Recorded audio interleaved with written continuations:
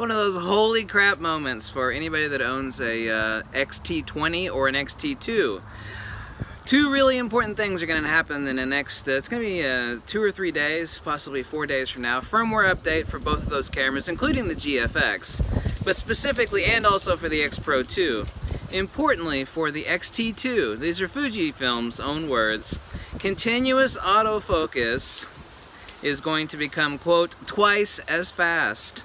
Holy crap. Twice, it's already insanely fast. Twice as fast. XT2 users are going to get the feature that currently is on the new XE3, which means you could have your eye up to the electronic viewfinder, right, and use your thumb, whether it's right or left depending on which eye you use, and actually use your thumb or finger, basically it's going to be your thumb, to actually choose autofocus point or to select for autofocus.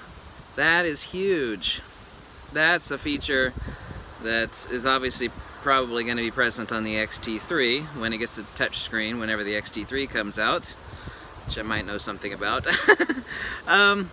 Wow.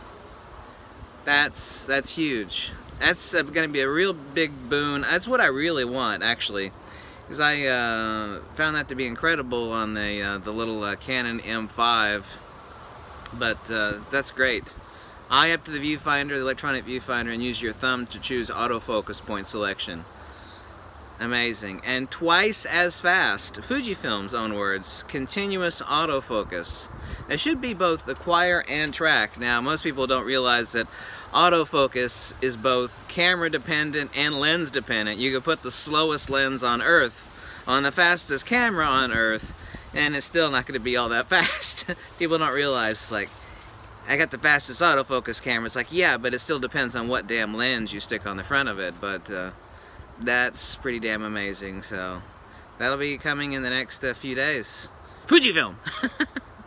Fuji actually doesn't like it when you say Fuji, because Fuji doesn't mean anything. It'd be like Mount Fuji or Fuji Sushi or Fuji Motorcycles. There's all sorts of things that are called Fuji. Fujifilm don't like it when you say Fuji.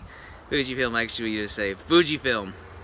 That's one of the things that you'd actually pick up if you talk to corporate guys inside Fujifilm. So you don't say Fuji, say Fujifilm. Okay. By the way, I tattooed Fujifilm on my hand right there, in case you forgot. So, bye.